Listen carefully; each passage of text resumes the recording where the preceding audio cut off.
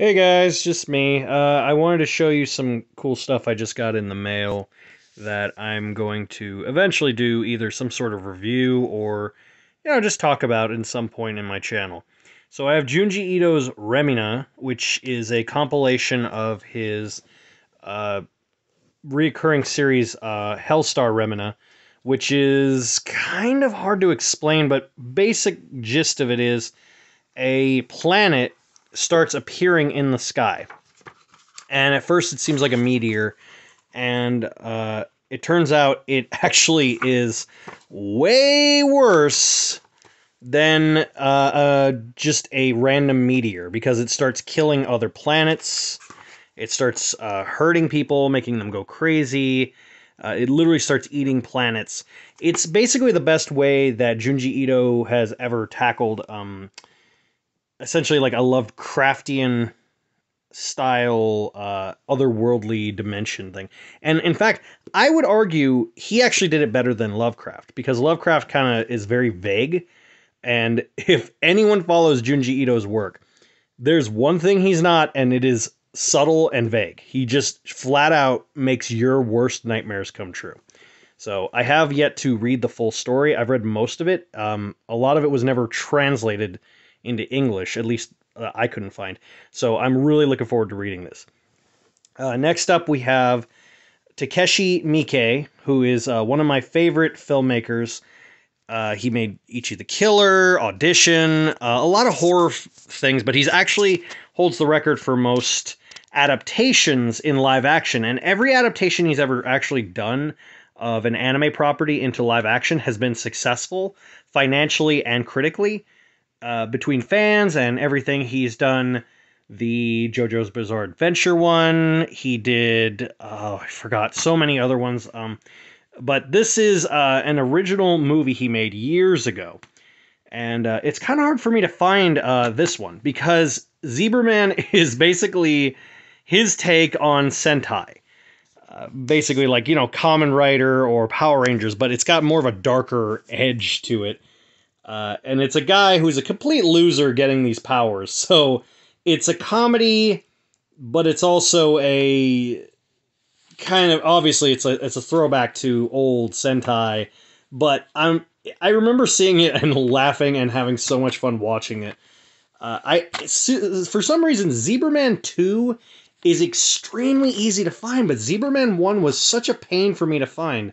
So I'm definitely going to be doing a full review at some point of Zebraman and eventually other Takeshi Miike works, but I got that in the review pile for sure. Next is a book that I found that was just released. They sold this at Barnes & Noble for a ridiculous amount. They were selling this for like 30 something bucks, like 40 something bucks. It is a manga with yokai stories, ghastly tales from Japan.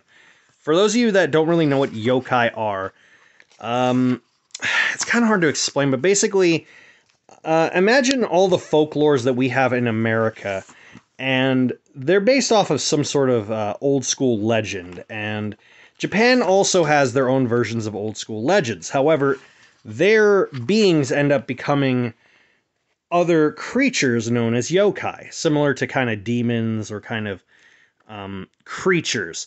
This is a compilation of their folklore done by several different manga artists, and it's a really fascinating read. I've seen bits and pieces of it. I know a lot of these yokai stories by heart, like the Snakehead Woman and the Kappa, and certain ones like that. But I'm really looking forward to really just sitting down and, just getting some time alone, just reading this.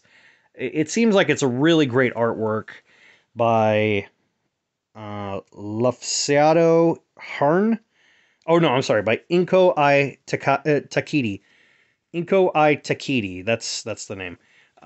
It looks really interesting, and like I said, when I got this, I got it actually really cheap on sale at, I got this all on RightstufAnime, by the way, but this is, I got this for the sale that they were having about a month ago, and it just came in the mail, and it was, I believe, $11, and it's ridiculously priced everywhere else.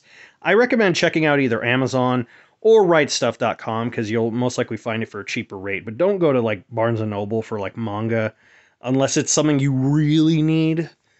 But yeah, I got it for like $12, and it's a pretty decent sized book for that price. Next, I have a series I absolutely love. I do already have the original Blackjack series on DVD, which I'm so ecstatically happy that I finally own it, especially because it was so hard to find. And now I have the prequel series, which was made. When was this made? Like a few years ago? I watched this so much when it came out, when it was streaming. I watched it on Crunchyroll, and I really, really loved it. It's Young Blackjack. Blackjack is the story of a surgeon who is the ultimate surgeon in the world. He actually gets his medical license stripped away from him, and it's mostly just for political reasons. Like, he didn't actually do anything wrong, and he goes around the world. Everyone pays him exorbitant amounts of money, and he will only do surgeries for those that will pay insane amount of money, and then he will use that money to help those less fortunate. So think of him like a surgical version of Robin Hood. And this is his origin story retold in a way that actually makes it very satisfying for longtime fans of Blackjack. So this is a must if you actually like this series, Blackjack. This is a really good way to start into it. And it's just an overall good series. It's about 12 episodes long, and it's from Sentai Filmworks. And finally, the most underrated series that Clamp has ever made. And I fight anyone who says otherwise, because everyone knows Cardcaptor Sakura and Tsubasa Chronicles and all of these other series, but Angelic Lair is a great, great series that is never given its due. Oh, Roxaphon is the other series I'm thinking of. They've made so many shows, like you can just tell from their art style how they are. This series, Battle Doll Angelic Lair, I used to love reading this manga when I was younger. It's a great show to show younger kids, and it was such a good deal, I kind of had to get it. To be honest, I haven't watched the series in so many years, and the fact that it came out on Blu-ray, I just kind of jumped on it. What it's about is there are these things called dolls. They're small little things about the size of an action figure, and they literally battle each other. Now, I know that sounds really generic, but there's kind of more to it. I just don't really want to get into details of spoilers, but there's a lot of mythos behind it. There's a lot of, kind of, like I said, it's a really great show, especially for younger little girls to get into, or, younger fans of, or if you ever want to show little kids an anime, and, it's something that they could kind of attach to that a lot of people don't ever talk about, because everyone talks about Dragon Ball Z or Sailor Moon to death, but this is a show I recommend showing to younger kids that they would really dig. So that's my whole set I got right here. I want to say I spent about, let's see, what did I spend? Maybe a little over $40. I got it on sale on RightstufAnime.com. I will leave a link in the description of this video. But I know it's not really a shopper's quest or unboxing, but I figure it's a quick little vlog that you guys can, see what I got. Just kind of little content you guys can enjoy. Anyway, I'll catch you guys next time.